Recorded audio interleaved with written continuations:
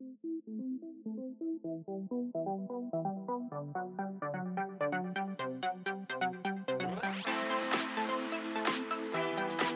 we go. Over to you, Tim. Great. Hello, my name is Tim, and I'm the curator at St. Bart's Church in Liverpool. I'm with Grace. Hello. And we're going to be interviewing Pete Hughes, who is the lead pastor of KXC Church in London. Hi, Pete. How are you? Yeah, all good. Doing good, thank you. Great to be with you all. And how's London? London's good. We've had some good weather. I mean, I've just been on Google Images to look at a picture of your church. Oh, yeah. And I mean, that is glorious weather. So I'm guessing it's always that weather. Yeah. So I just wanted to get in the vibe of your church community and imagine myself walking into the building. So, yeah, but no, things in London, all good. Amazing. Well, virtually welcome. Do you want to tell us a little bit about yourself? Yeah, so my wife and I, we lead a church, an Anglican church in central London, in King's Cross. So you might know King's Cross as the big train station. So we meet just sort of down by the train station, and we live about 5-10 minutes from there, up very close to the Arsenal Stadium. So some people will immediately switch off even at just the mention. But we're based there. We have 3 kids. So we're in the midst of homeschooling. So stress levels have been fairly high, 3 different curriculum, and trying to juggle church, family life, and all of that. And yeah, grew up just outside London, a place called High Wycombe, and then spent a lot of time as a teenager in Birmingham. So I kind of count myself a Brummie. Don't really have the accent, but I am a Brummie at heart. Studied Nottingham. I studied maths and philosophy, actually, so a bit of a nerd underneath it all. And then bit of a journey. I never thought I'd end up in church work. My dad was a vicar, and as a kid, it was like, I don't know what I do, but I know what I won't do, and I will never work for the church. And it just so happened that I ended up working for the church, and that led me eventually towards church planting, and we've been leading this church in London for about 10 years. Amazing. Brilliant. You talked a little bit about homeschooling with your kids and how that's been. Just tell us how Lochbeen on a whole has been for you as a family, all the different aspects of that, and has God been speaking to you about anything particularly during this time? Yeah, I mean, it's a roller coaster, and I'm hoping I'm not alone in that we've all experienced highs and serious lows. Probably the lows have been more dominant at times.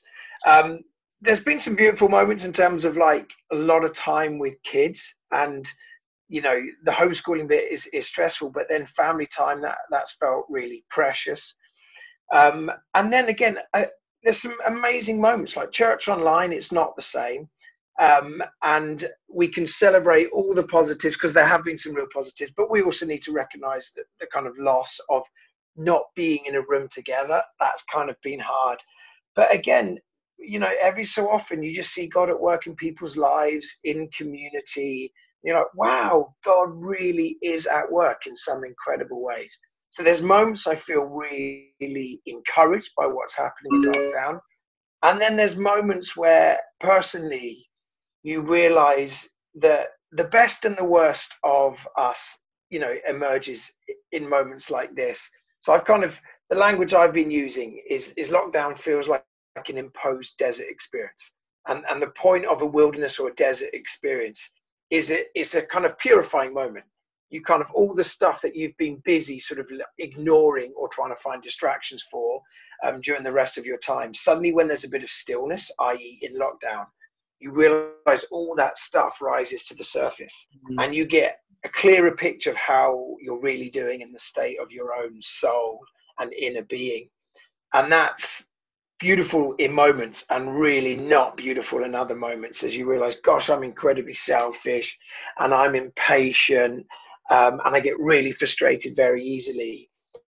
And I think moments like that, whilst terrifying at times, they're also an invitation into encounters with God, and therefore these experiences are deeply formative. Like, we will all come out of lockdown different people. And what people we come out is really, what we do with these moments where we're confronted with our own inner self. And if we bring that stuff into the presence of God, which can feel like a dogfight, but when we do that, we experience grace, we find a greater measure of healing. And when we don't, when we choose to watch just that one more episode of, on Netflix, that extra tub of ice cream or whatever it is, when we choose to self-medicate, we know that we end up sort of like further away from God's grace. So what I've been trying to do is as I've been confronted with my own mess, trying to bring it to God. And on good days, just really sensing his presence and sense I'm becoming more like him. And on my less good days, Netflix and a tub of ice cream. Amazing. You talked a little bit about church online there. How's that going for you at KXC? And have you had any stories of things that have been happening that God's been doing through them? Yeah, we've seen a real surge. So we're in the centre of London. So demographically, it's a really young congregation. We're praying in older folk, kind of spiritual parents and grandparents. We don't have lots of those. So that's our big prayer. Lord, would you send us some people that can be spiritual godparents, grandparents to our folk? But in that demographic, and there's some research that's recently come out about this, there's an incredible spiritual hunger. So I think it was roughly sort of 6% of the UK adult population would regularly attend church pre-lockdown. Now, in lockdown, stats suggest that around 25% have attended an online service. Now, in the 18 to 35 demographic, that's at 34%. So there's an incredible spiritual hunger. More Bibles have been purchased in lockdown than in any other period in recent years.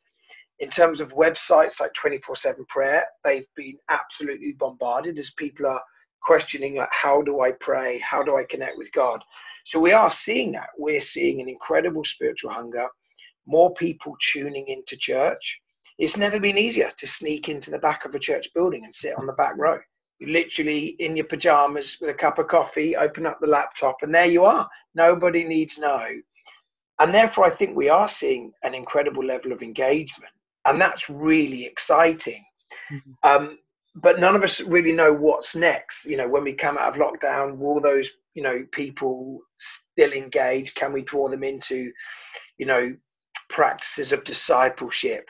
But it's really encouraging. So, I think church online, I personally, nothing beats being in a room together, worshiping God, opening up the scriptures, creating space for prayer and ministry. I mean, nothing beats that. And yet I think we do have to celebrate that for many people, this has been an incredible opportunity to explore faith and explore church without some of the barriers of walking into a building and worrying, am I going to fit in? A lot of those barriers have just come crashing down, and now people can, check out church. And I think a lot of people are doing so. That's great. Yeah. And how do you think people who are regularly attending church or maybe are quite new to church could maybe use this time as an opportunity to sort of get into new habits, new practices, new disciplines? Yeah, I mean, I think this is an incredible moment for spiritual formation. And by that, I mean trying to find new practices. When we went into lockdown, for those of us that, have been working from home, we've tried to find new rhythms of working. In London, everyone has their exercise routines. And it's okay, I need to find a new, way of keeping fit and staying healthy. A lot of people are talking about screen time, trying to limit screen time. So you realize in a moment like this, everyone is actually trying to find practices that enhance well-being. Now, we in the church have been doing practices for 2,000 years, so we actually have a huge contribution, into society right now to say, look, there's some tried and tested practices that will help you live life well and enable you to draw close to God. So we kind of quite early on in lockdown tried to encourage people to develop a rule of life, which sounds super scary if you've not heard of that before. But it's basically some simple practices that you do each day that are going to help you be with Jesus, become like Jesus, and do the stuff that Jesus did. So we've got this website called Pattern, which is about patterns of living.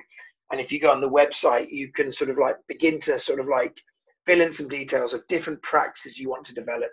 So we've got some really simple ones as a church. One is about reading scripture. So trying to read through the Bible, the New Testament in a year. We're doing that as a community. And it's a really simple tool we're using. It's called Bread. So bread is like an acronym. The B means be still. So we encourage people first thing in the morning, before you check your kind of social media and the news feed and get depressed. So before the depression kicks in, be still. Just a moment of just like, being in the presence of God, slowing your breathing down. Then R, read a small passage from the New Testament. E is encounter Jesus in the text. So we encourage people find one verse and then just chew on that one verse. What comes to mind? What excites you? What intrigues you? Where do you find yourself curious? Because this is kind of an ancient practice called Lectio Divina, but it's this idea that in that curiosity, you might encounter God himself. So that's E, encounter. A is apply it to your life. In other words, how are you going to go about today differently because of that one thing that you've just, been chewing on? And then D, devote the day to God. Now, we reckon that's 10 minutes of your time, maybe 15. But if everyone was starting the day with a bit of bread, then we think actually it's going to tee us up to do the day with Jesus. So that's one discipline. We have another discipline where we're trying to encourage people to pray. We're trying to use these simple acronyms where people can remember.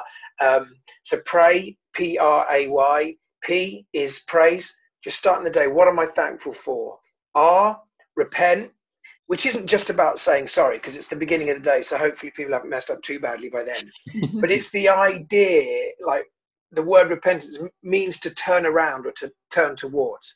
So under the lid, what's the stuff going on that you want to turn towards Jesus? So if you wake up and you're aware of like anxiety or a sense of dread about the day or just feeling low, how can you bring those emotions into the presence of Jesus? That's what we mean by repentance, as well as confession of sin. So R is repent. A, ask. What do you want to ask God about? And then Y is yield, where we stop. And having done a lot of speaking, we're like, God, is there anything you want to say? So that's kind of, we encourage people to read the Bible and pray. And then other simple disciplines of like staying healthy with fitness and screen time I've mentioned. And how do we love our neighbours? So we're trying to encourage people to get into a practice of checking in on their neighbours. Now, in London, people are really bad at this. A lot of people don't even know the names of people who live next door to them. And we're trying to say, look, as the church, we've got to do better, right? So let's get to know our neighbours and let's love our neighbours. And if we need, some practices that help us do that better, then brilliant. Let's do that. So these are very simple practices that we're trying to say to our church. If we develop some very simple rules of life, we think we might come out of lockdown more in love with Jesus, more in love with our community, and better equipped to serve God's purposes in the world. So those are some of the things we're trying to encourage people to do as kind of essentially becoming more Christ-like in this moment of formation. We're all being formed. We're all going to come out, as I said, different. But what if we in the church come out more like Jesus? We think that's good news for the world. Yeah, amazing.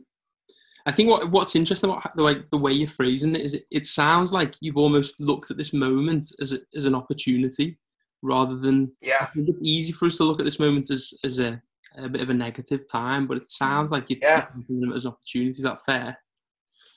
Yeah, I think that's entirely right. I think it's brutally difficult, and at the same time, it's a real invitation into spiritual formation. And going back to that kind of understanding of the desert, a wilderness experience. The whole point of a wilderness experience is it is unpleasant. It's harsh terrain. It's arid. But in that desert experience, there is a stripping back, and I think we're in a moment that is more than just about personal spiritual formation. I think this is a moment of real potential cultural formation, and in the church, I think potentially like reformation. Like if you go back to the kind of Middle Ages and the Reformation that kind of swept through, Europe, there's a couple of big things that took place. One, there was a power shift from the institution, into the hands of the people. And we've been saying to our community, like, that's happening right now. Like, you are essentially the pastor to your street.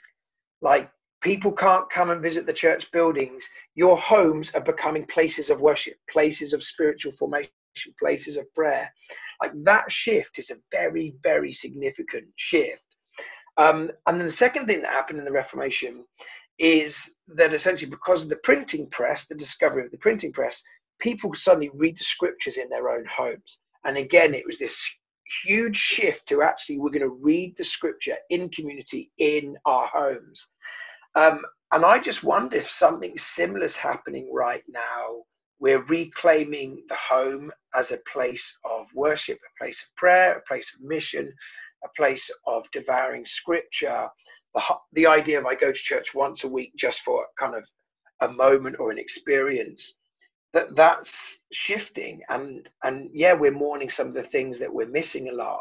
But I think we have to recognize for the church, this could be a very significant shift. And at least in my own prayers, I'm saying, Lord, would you use something that's horrific? Would you work it for good and use it to breathe fresh life into the church and therefore into the world? May this be like a mini reformation that happens. That's what I'm praying for. That's really cool. Love that. Just to take a few steps back, almost. We loved reading about KXC Church and how that kind of came to be. Could you just share some of the story about how that started and some of the things that happened as well, the miracles that happened along the way? Yeah, so we just celebrated our 10-year birthday before going into lockdown. So we just snuck it in just before COVID-19 fully kicked in terms of the lockdown part of it. But we started 10 years ago.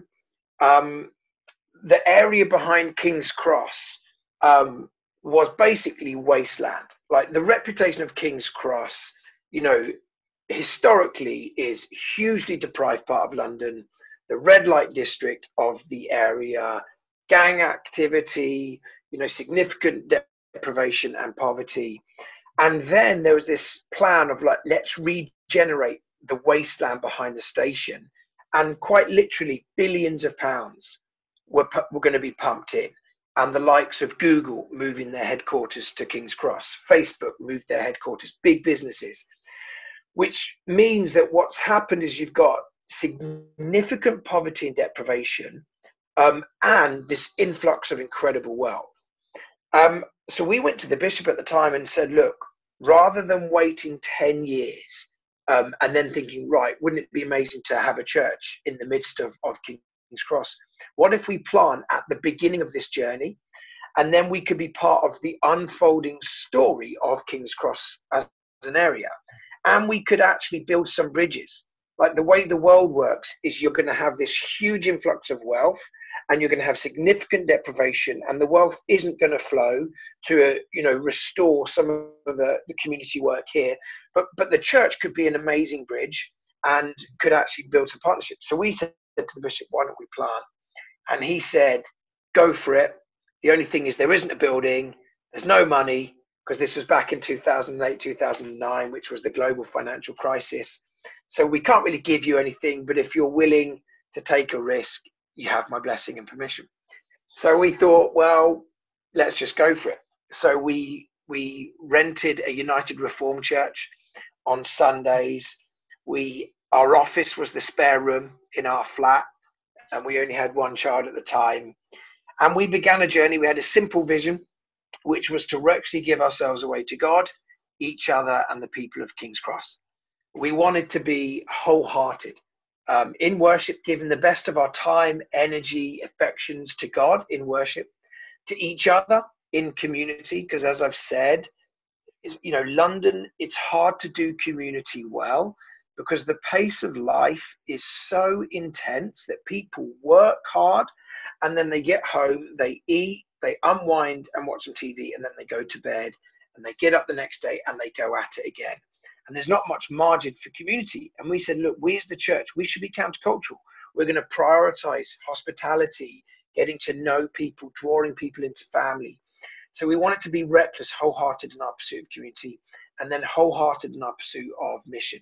We wanted to find out, what are the drivers of poverty in King's Cross, and how can we partner with others to see some of those cycles of poverty broken so that the life of the kingdom can flow to where it's needed. So that was the vision 10 years ago, and we've been pursuing that over the last 10 years, and there's been highs and there's been lows, and honestly, it's a story of God just being faithful to his promises. Like, when we started, there was a wave of, I guess I would describe it as miraculous provision. We were given an anonymous gift of £50,000 week one. We had no money. It was in as I said, the financial crisis, and we were bricking it, thinking we're not even going to be able to rent anywhere. How are we going to afford this? And a gift like that for me was one of the signs of God saying, look, this isn't your idea, and it's not your church, it's my church, and I always back my vision. So that was a beautiful moment. We ended up being given rent-free office space for a few years, and we just experienced these moments of, it felt like divine provision of God saying, look, I will provide for your needs. And we've been, over the last 10 years, trying to do the same things, the really simple things, trying to love God with everything that we have, trying to love each other, which we all know can be really difficult. And we're trying to love King's Cross. We want to fall in love with King's Cross because we believe God's heart for this area is, he's got a huge heart for it, and we want to get in alignment with his heart and see his kingdom break out in King's Cross. So that's kind of some of our story and some of our vision. So you've wrote a book recently, All Things New. Do you want to talk to us a little bit about the book and just explain a little bit what it's about? Yeah. So I actually started writing it about a decade ago, and it took that long to write, partly because we were church planting, our family was growing, so I was trying to snatch time here and there to write it. But it came out of a conviction that a younger generation don't really know the story of God. So they either haven't grown up in environments where they knew the overarching story. So they might know certain verses, but in terms of what the story is really all about, for a lot of people, they just don't know the story. And there's certain stereotypes that exist outside the church and inside the church that aren't actually true of the story of God. So one example would be the end of Scripture. We've probably all heard the stereotype that the end of the story is that we die, we leave our bodies behind, our souls ascend to some sort of disembodied bliss where we drink Red Bull, we ride around on clouds, we play harps, and we sing Here I Am to Worship, the song my brother wrote. So that's the kind of stereotype, and Tim would be, chuffed to bits if that was the story. But a lot of us either grew up with that story, or that's what people think. You die and your soul goes to heaven for all eternity. That isn't actually how the story ends. The way the Bible ends isn't us ascending to some sort of disembodied bliss. Actually, God comes down. That's how the story ends. And as God comes down, all of created order begins to experience healing. So John, who writes the book of Revelation, he sees this vision of God, coming to earth and all things being reconciled to him. He says, look, suddenly there's no death. Death's gone. There's no grief. There's no crying. There's no pain. The former things, in other words, all of the pain, all of the mess, all of the sin, all of that's washed away. And then you have this vision of God sitting down on his throne. And he says, behold, I'm making all things new. Now, in the Greek language that the New Testament, second half of the Bible, is written in, there's two words for new. There's neos, which means brand new. And there's kainos, which is something old that's made new. It's restored to its former glory. It's like when you get an old car, you do it up and it drives like new. And when God sits down on his throne, he says, behold, I'm making all things kainos. In other words, this world that I created and I love, that has been torn apart through sin and violence and injustice, I'm going to restore everything to how it was in the beginning, in the Garden of Eden, where there was no sin, no sickness, no suffering, humanity fully alive in relationship with God, in relationship with one another, and in relationship with all created order. I'm going to restore things to how they were back then. And I grew up and I didn't know that story. And I suddenly realized, oh my goodness, the end of the story is glorious. It's way better than drinking Red Bull and riding around on clouds. Like, it definitely trumps that story. And if that's the end of our story, this one Catholic writer, Thomas Merton, says our lives are shaped by the end we live for. So we're all living according to what we're heading towards. Now, if we believe that we're heading towards God renewing and redeeming every part of creation, then our task is actually to live in the light of that trajectory, which means in our local communities and, you know, how we treat our neighbors through to how we go about our careers, it all matters. God wants to renew every part of Liverpool and every part of London, and he wants to renew the fashion industry and education. He wants to redeem politics. He wants to redeem the arts. You know, God wants to renew and redeem all things. And that's our story. And I think for a lot of people that I encountered, particularly a younger demographic, they didn't know that. They were completely disinterested with the story that they had heard. And I felt like what I wanted to do is say, look, I don't think you've heard the full story. So can I tell you the full story? And as we began to preach that at KXC, we found that there was a younger crowd almost enchanted again with like, what? That's the story. That's an amazing story. It trumps the secular story. It trumps every other story. So there's a phrase I use again and again in the book, which is the story you live in is the story you live out. And my hope is that as people immerse themselves in the biblical narrative, that they become so shaped by that story, they become agents of renewal all around them. So that, you know, we become agents of healing in Liverpool and King's Cross, and we push this story towards, you know, the fulfillment of when Christ returns and everything's redeemed and restored. So that's essentially, you don't even need to read it now. I've just told you it. That is the book. Don't say that. You don't want to say that. If you wait a year, it will be in some sort of bargain bucket of a Christian bookshop. So that's the other way. Well, that's what I got. It's already there. That's what I'm saying. It's only just been out. No, I'm just joking. Oh, yeah, that's brilliant. Being a midwife, one of the bits in the book that stood out to me was you tell the story about your wife giving birth, and you had that amazing sort of immediate answer to prayer there. And you go on after that to talk about how we're made in the image of God. And I wondered if you could just unpack a little bit about what that means to us today and now. Yeah. So that's the language that, you know, at the very beginning of the story, Genesis 1 and 2, you know, it says we're made in the image and likeness of God. And it's very familiar language to a lot of us, but it's kind of very loaded language that's, you know, we sometimes miss the meaning. So there's two words, image, likeness, and those two Hebrew words at the beginning, they're only used again side by side in one other place in Scripture. And that's in Genesis 5, where it says Adam had a son, Seth, in his image and likeness. Same two exact words. So in other words, what Seth was to Adam, we are to God. So if you've had kids and you've had that moment when you first hold your child and it's just like, oh my goodness, we've not met, but I love you. You're amazing. And then you begin to spot features. That's me, you know, and it's this incredible bonding moment as well as terrifying moment. I remember leaving the hospital thinking, should we be taking our baby home? We don't know what we're doing. Like, this isn't safe. So it's kind of this overwhelming experience. But that image and likeness language suggests that we are children of God. And when we really begin to understand that begins to affect kind of how we see ourselves, how we see other people, you know, that they're made in the image and likeness of God. So if I'm a son and she's a daughter, that means we're brother and sister, So how we treat one another is like of deep significance in our story.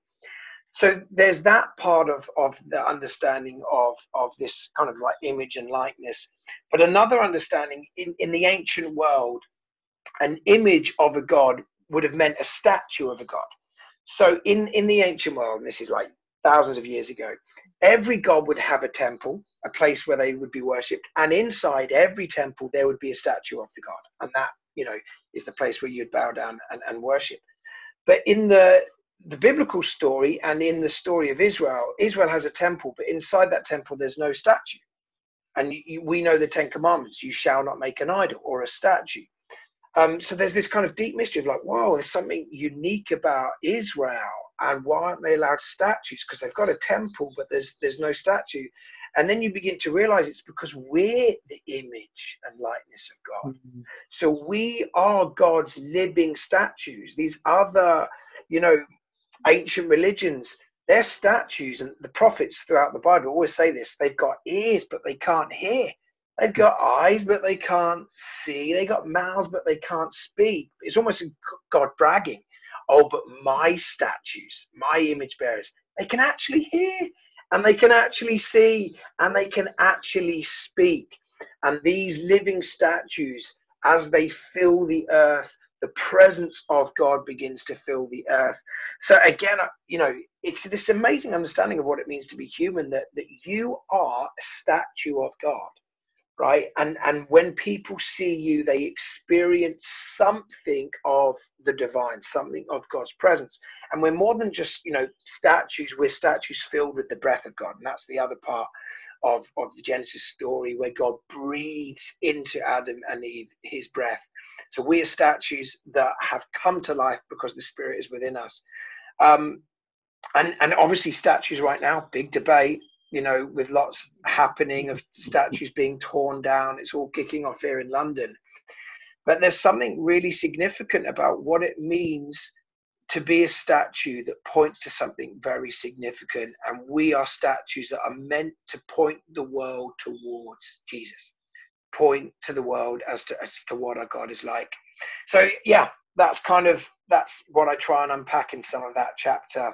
If we really understood what it means to be human, I think we would be amazed at what God has fully entrusted to us and how much he deeply loves us. It's amazing. I just encourage people to get a copy of the book. It's brilliant because it's kind of light-hearted along the way, isn't it? And you the stories that you tell are funny, and it keeps you going, as it were, in what is really good kind of theology as well. Thank you. It's brilliant. So thank you. There's two questions that are quite similar already, and really it's to do with like people who are new to faith. What kind of advice would you give them on their journey, or maybe for people who are sort of on the edge of faith and aren't really sure whether to kind of take that step? What advice would you give? Yes, a great question. I would say remain really curious. So all the questions that feel unanswered, just allow yourself to remain curious about that. Jesus said, seek and you will find. And I think often our doubts and the big questions that we have are invitations into finding Jesus at a deeper level and developing deeper faith. So sometimes people panic about their doubts. Oh, I'm not really sure about ... But I would say, look, be curious about your doubts, and the questions that you have, keep asking them, keep exploring. And then the other thing I'd say is just get involved. Like, we're all on a journey. None of us have all the answers. None of us really know fully what we're doing. We're just trying our best to follow Jesus and be obedient to his teachings. And I think the best thing to do is actually get involved and learn as you go. Like, I love the story of the disciples in the Gospels, because like they're doing all of the stuff of the kingdom, right? They're proclaiming the kingdom, they're healing the sick, they're operating in deep compassion. And it's only halfway through the story, Jesus gives them an opportunity to, say, like, who do you think I really am? And that's the moment where Peter, you have the confession of faith. You are the Christ, the Son of the living God. In other words, They were doing all of the stuff before they fully realized, who Jesus was. And I think that's deeply encouraging. I think there's a huge amount of participation for us before, we even know fully what we're doing. So I'd encourage people, get involved, keep coming on a Sunday, find a place to serve, all the opportunities there are to get stuck in at St. Bart's. Get stuck in before you have all the answers, before you think it's all sorted. Just get stuck in, and you'll grow as you get stuck in. Great, yeah. One of the questions we've got here asks, how do we get excited about the future without knowing what it looks like? Yeah, that's brilliant. I think the more you understand about the character of God, the more we know that the future has to be good because he's in charge of it. So if we believe that God is good and that he's loving and that he's generous and he's compassionate and joy finds its source in him and ... the more we know about the character of God and the fact that he's the same yesterday, today and forevermore, the more we know that the future that he's ordained for us is just incredibly good. And that's, partly what I was mentioning earlier about the story of God. Like, the end of the story is phenomenal. So if I just sort of like, let's just do a little exercise now, imagining, your pocket of Liverpool, the street you live in. Just imagine like there's no poverty and there's no violence and there's no crime and there's no hatred or any form of racism or any form of discrimination and no pain. Just imagine that. And then begin to imagine what would redeemed family life look like and redeemed communal life, and what would food, what would it taste like, if all of the badness had gone. And I don't know what you're imagining, but Paul says, like, we're praying to one who can do immeasurably more than all we could ever ask for or imagine. So however good it was in your imagination right then, I'm telling you, it's going to be infinitely better than that. And when you actually recognize that our imagination is a gift from God, and we can imagine something really good, and if we can imagine it and he can do immeasurably more, then the future is incredibly exciting. And it's a future in which only his purposes come to pass. And therefore, I think we can get excited about that without actually knowing exactly what it's going to look like for us. I think we do have to acknowledge the journey ahead for us. There is going to be pain. There is going to be disappointment. There's going to be grief and heartbreak. But we also know that the end of our story is one of complete redemption. And that's why I think we can have great hope. I actually think one of the defining features of followers of Jesus in this moment is, to borrow a phrase from Paul, is that we do not grieve as those who have no hope. So everyone's grieving right now. They're grieving loss of work. They're grieving financial insecurity, high levels of stress at home, and we're grieving that we haven't had the Premier League and Liverpool haven't been able to lift the trophy. There's a huge amount of grief, and I can sense the pain even in this virtual Zoom room. So that everyone's grieving, and yet when you know that there's an end of a story that's glorious and it's guaranteed, then we can grieve with deep hope. And I think it's one of the markers of followers of Jesus in every stage of history. Whenever there's been grief, they've been able to grieve, but they've grieved with hope because we know that there's a future that's glorious. That's cool. Someone's asking, like, practically what sort of outreach did you do when you started KXC? Yeah. And I kind of wanted to touch a little bit as well on in the book. There's a story of you going to Uganda and the question that you kind of learned there. And I wonder whether that might, if you could expand on that and feed into it. Yeah. So when we first started, because I'm guessing St. Bart's is like hundreds and hundreds of years old as a church and therefore as a community. So KXC was like 1 day old, on day one. So there's no backstory. So we, in terms of like missional activities and ministries, we basically said, we're not going to do anything in and of ourselves. We are going to partner with others that are doing unbelievable stuff. So we said to all of those that sort of joined our church community in those early months and years, look, there's other churches doing incredible outreach projects. There's other charities doing phenomenal stuff.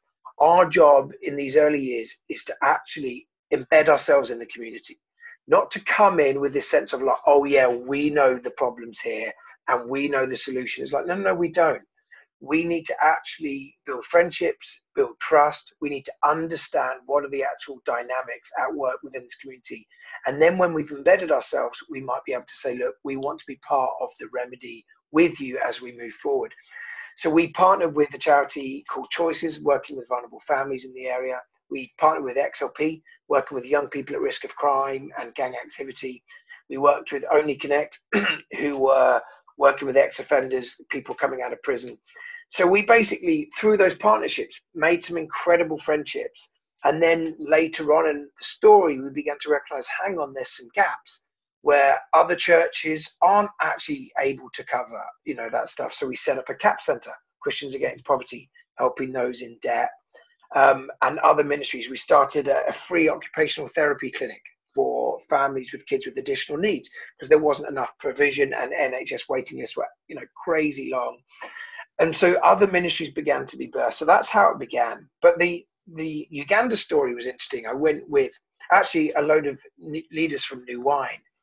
And the task was to go and learn about entrepreneurial ministry from the church in northern Uganda. So we went to visit the churches, and the churches basically, they go into these rural communities, they preach the gospel, people come to faith. That shouldn't surprise us, right? So people come to faith, and before they get immersed in church and they get into these groups and they're asked a simple question: what do you have in your hand right now that could alleviate human suffering and create pathways to human flourishing? And the standard answer for a lot of these people who've been living in extreme poverty is nothing. That we live in extreme poverty. We don't have any resources that we could contribute. But they go on this journey of recognizing actually they don't need to embrace a victim mindset, that they are made in the image and likeness of God. They are children of God, living statues in the world, and that God has given them gifts and talents and wants to use them as agents in his story to bring healing and redemption to the community. So from that very simple question, what do you have in your hand? All sorts of entrepreneurial things kick off. So we met this one guy. His initial answer was, I've got nothing. And then a little bit later, he said, well, look, I do own one thing. I own a piece of swampland. But the problem with the swampland is the breeding ground for mosquitoes. So malaria rates are really high in this community, but that's because of this land that, I possess. So they said to this kind of small group, well, let's try and think entrepreneurially. Let's try and be imaginative. What could we do with the land? And someone in the group said, look, what if we try and dig up the swampland? What if we try and dig deep enough to hit the water level, and then we could establish a pond? So people were like, well, let's give it a try, nothing to lose. So they found 20 men that were going to commit to digging the land for 30 days to see if they could hit the water level. And after 30 days, they did. They hit the water level, and this incredible pond emerged. And they began to breed some fish in the pond. And with the fish, they began to feed people in the local community. But there were more than enough fish to feed the community. So they started to take some of the excess fish to market and generate some income. So with the income, they began to fund some of the kids going to school to get an education, because education is a key pathway out of poverty. There was more than enough fish just for that. So they began to employ a couple of people to manage the pond. They actually built a second and a third pond. And these people employed to manage those too. They generated more fish, more income. They began to build homes in the community. So imagine this land that was previously quite literally killing people in the community became the land that was feeding people, educating the kids, creating employment for people. It was actually building homes for people in the community. And then they did a bit of research, like, why are the fish breeding so fast? Like, it just feels crazy. And they discovered it was because the fish were breeding on the mosquito, on the mosquito larvae. So it meant that malaria rates began to plummet, And this community that was once in extreme poverty, through this kind of kingdom entrepreneurial spirit, a whole community was lifted out of poverty. What was fascinating, the start of that story was the gospel, of someone realizing how God viewed them. And if God viewed them like that, then they could view themselves differently. And therefore they could live differently and they could contribute. And then this simple question, what's in your hand? So we came back to London, and I said to our whole church, I told them the pond story. And I said, look, what have we got in our hand? And it kind of revolutionized pretty much everything we did at the church. Because I think for a lot of church leaders, and I'm guessing business leaders, and whatever sphere you work in, we always have this, if I had more money, or if the hall was a bit bigger, and if I had an extra few leaders, and if ... then I would do X, Y, Z. But what if you didn't think like that? What if you thought, well, here's what we do have. Here's the hall we do have. And here's some of the volunteers we do actually have. Now, if we look at what we have in our hand and just add to it the Spirit of God, which is a complete game changer, and then we look at the need in our community, and then when you put those things together, you realize God will always multiply what's in our hand if we offer it to him. And he will always use what's in our hand to extend the kingdom of God in our community. And that, the Exodus story is a great example. Moses had a staff in his hand. That's it. Staff in his hand. And it was the tool of a shepherd at the time. But when you read the Exodus narrative, the journey from Egypt to the promised land, the key moments in the story, it's just a staff. He raises the staff over the waters and the sea parts. He whacks it against a rock and waters begin to flow. So time and time again in the story, you realize this very simple thing that's in Moses's hand. When he offers it to God, God uses it, multiplies it, and it becomes an agent of phenomenal kingdom growth. And therefore, I think as followers of Jesus, we should be asking that question. What do we actually have in our hand? And if we gave it to Jesus and to our local community, I believe God can and will do amazing things through it. Great, yeah. One of the questions we've got here is just asking about how you as a church are facing issues of things in the past weeks of racism and protests, and how we as a church can sort of make a difference in that, really. Yeah, it's been such a turbulent time, and in London, as I'm guessing in many cities throughout this country, there's protesting, maybe even rioting, and there's a huge amount of pain. And I think this is a key moment for the church to be the church and to be a vehicle of deep reconciliation. The gospel is a gospel of reconciliation, and as we're reconciled to God, we're reconciled to one another. And I think the church, there's three things we've been encouraging our people to do, but we've been trying to do as an organization.